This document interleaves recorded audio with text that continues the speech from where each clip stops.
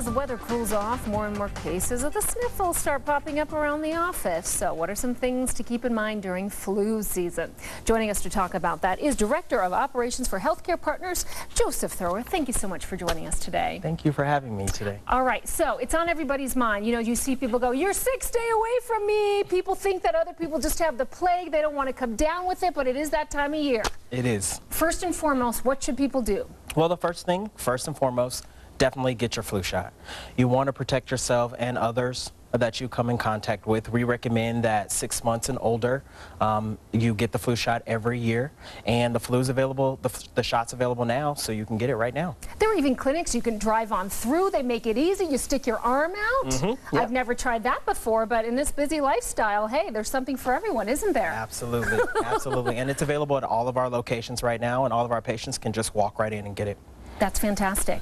Now, I know we were discussing a little bit earlier, I was asking about the effectiveness, because there were some issues last season where it wasn't as effective. So we're seeing this year that we're keeping our fingers crossed that the strains that are in the flu, there's about 3 to 4 strains in the shot. We're keeping our fingers crossed that it is pretty effective this year. So we're not that deep in the flu season right now to kind of gauge the effectiveness, but it's looking pretty good.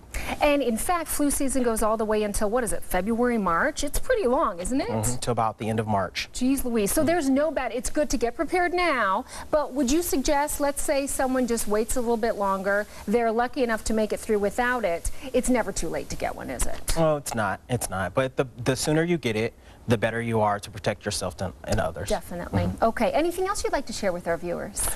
Just, you know, if anyone's interested in, you know, seeing a healthcare partners provider, this is a great time for Medicare open enrollment. It goes through December 7th. Okay. And this is a great time to review your primary care provider, your Medicare Advantage plans, and we have events throughout the community where you can talk to a provider or figure out some of the services that Healthcare Partners offers. Sure. All right. Thank you so much. We appreciate you coming in. Thank you. All right. We'll be right back.